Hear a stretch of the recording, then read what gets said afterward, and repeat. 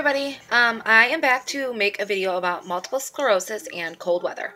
Um, Basically, you'd think it'd be great for us, right? Because we're so horrible in the heat. You'd think that oh, cold weather would be great. Wrong. Unfortunately, a lot of us have issues in the cold, just like we do in the heat. But it's a little different.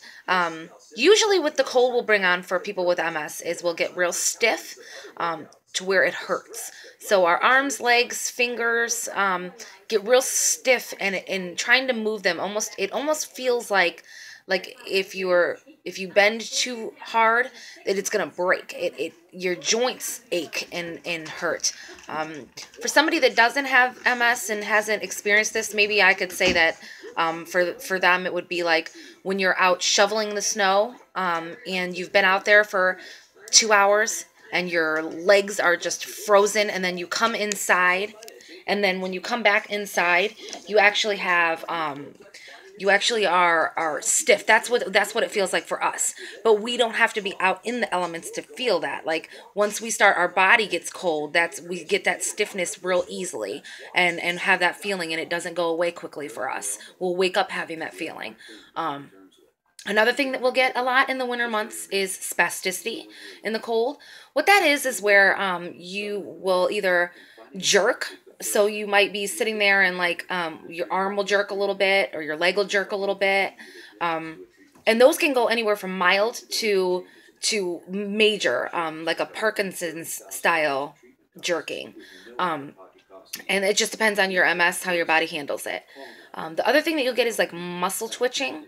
So that's in with the spasticity, where your muscles will just start twitching and kind of going crazy. And it's from the cold weather. And so your muscles will start jumping, and there's really nothing you can do besides try to warm yourself up. My suggestion to everybody out there is that when you're trying to warm yourself up, be cautious, because you can actually go from one extreme to the other. So you're going to go from being completely cold to now you're so like overheated that you're getting all the symptoms that come along with being overheated. So you don't want to do that. You want to be cautious and start by drinking something warm and putting on like a little bit of a warmer layer of clothing. If that doesn't work, then keep adding on just a little bit slowly at a time until you warm up. Some people will just jump straight into a super hot shower, and then they get the problems with the heat. So you don't want to go from one extreme to the other. Kind of do it slowly and warm your core temperature up with some warm liquids and layers. And if you do take a hot shower, just make it a little cooler than you want to. I know you want to go blaring hot because you're frozen, and I've had that feeling, but don't do that, because you're going to turn around and pay for it on the other end of the scale. So basically, this is going to be probably faster than most of my other videos, because there's not a whole lot with the cold weather as far as details, but it affects us just as much. So don't misunderstand by this being short that the cold weather is not as serious to us with the heat, because for some of us, it's worse. I am just about equal with both of them, actually. I mean, I have the horrible symptoms in the summer months, which if you'd like to go and check out that video I have on MS and heat, kind of explains that. And then I come into the cold, where it's, my muscles are stiff. I'm having a hard time getting up and moving around. My knees and joints and everything hurt. I feel like I'm 80. I feel like I'm 80 years old, and it's because of the cold weather. So just be cautious, pay attention to your body. Also, just because you've never had this issue before, if you're new to MS, know that things can change at any moment and be different from then on. So just because you've never had issues with the cold before, be cautious still, because it can happen at any time. Same with the heat. Every person is different. So just always be cautious and always be prepared. If it's colder months, have something warm with you if you go somewhere, just in case. Just be cautious, because this can come up out of nowhere. As just like any MS symptom, we don't get a warning. It just happens. We don't get a signed letter that says, hey, tomorrow morning you're not going to be able to feel your legs. It just happens. So anyway, there's my video on cold weather.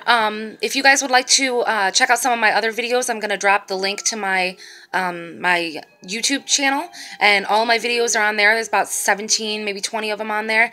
They range from MS and heat, MS and stress, MS and memory loss, just a whole bunch of different ones. I've made a lot of different videos on there, and if you guys would like to catch up and maybe share some of those, they're on my YouTube channel. I've also got an MS page called MS Awareness Videos. I post all my videos on there. I also post different MS memes and stuff and educational stuff on that page, so if you'd like to go over and like that page, I'd appreciate it. Again, just all the support. I really appreciate it so much, you guys, and I'm hopefully back on track again now to be doing one video a week. And just share these as much as you can. Talk about MS and bring awareness to people, because people don't know what you don't tell them. So if you don't share these videos, if you don't tell people about MS, if you don't tell your own story, if you don't do any of that kind of stuff, nobody in your circle is going to know. You're the only person that can get through. So be our voice. I just hope you guys are all doing what you can for awareness. So thank you guys for watching, and I will be bringing you another video probably this time next week. Thanks. Bye.